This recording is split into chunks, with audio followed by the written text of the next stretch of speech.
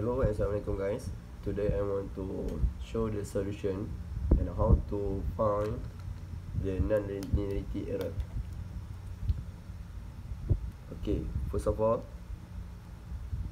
we come out all the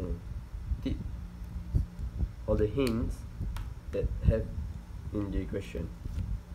First of all, the non-linearity error of the formula non-linearity error is equal to the voltage of the supply times to the RP over the RL times with the X2 minus the X3.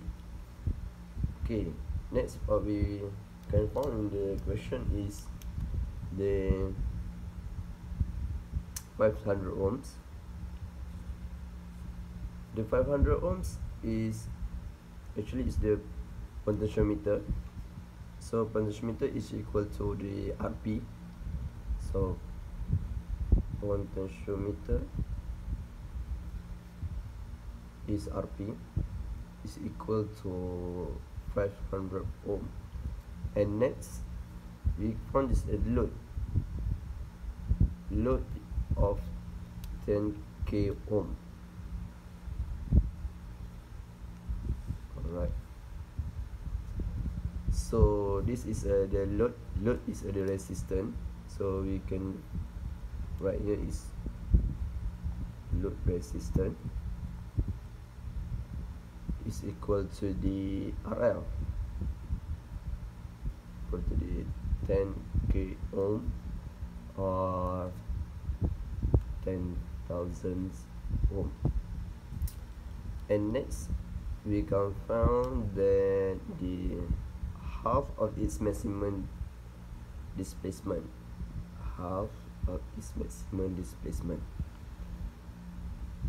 we know that it's mean the half of the maximum displacement, so you can write displacement. The full displacement we can take the 100%. So if the half of its maximum is, of course we can say this is 50%, is equal to 0.5. Alright, next we can find that it's for voltage. If for here supply voltage. Alright, so the supply voltage is equal to is equal to Vs equal to 4 volt. Next we have all the requirement, so we can put on the nonlinear error. So what is the non-linearity error?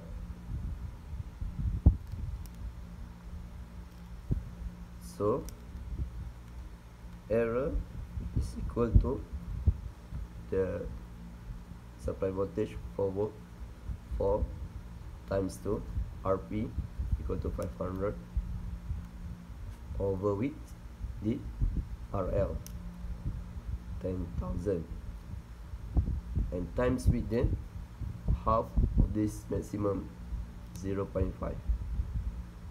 X is equal to displacement 3. So after the calculation we can find that is 0.025 volt. So we can conclude that the as a percentage of the full range,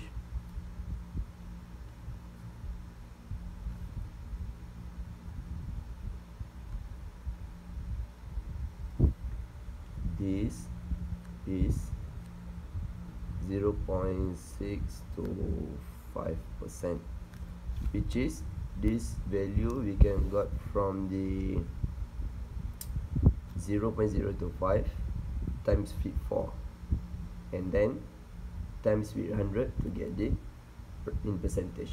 That's all guys. Thank you for today.